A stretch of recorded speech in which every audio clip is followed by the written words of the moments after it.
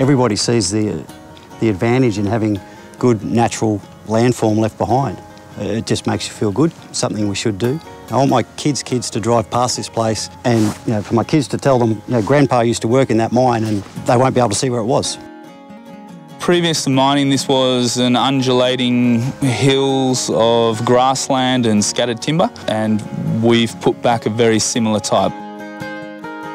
Probably the best thing about it is being a local guy. I sort of grew up in the area and working a few mines and putting in some rehab. This is the first one I've had to design right from scratch, and I wanted it, all our group really wanted it to be something a bit unique, a bit more natural.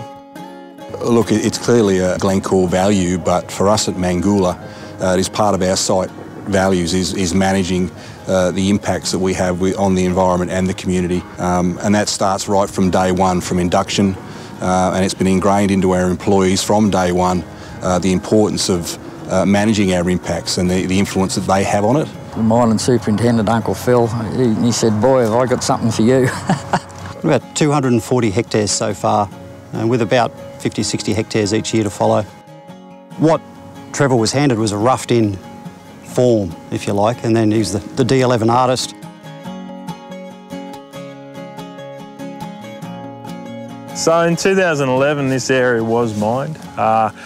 We mined 3 seams using large mining equipment. Following that, we filled the hole back in, spread topsoil over it, seeded it, came back in, put tube stock, and 4 years later is what you can see today. The rewards will be fauna using this area for habitat and food resources.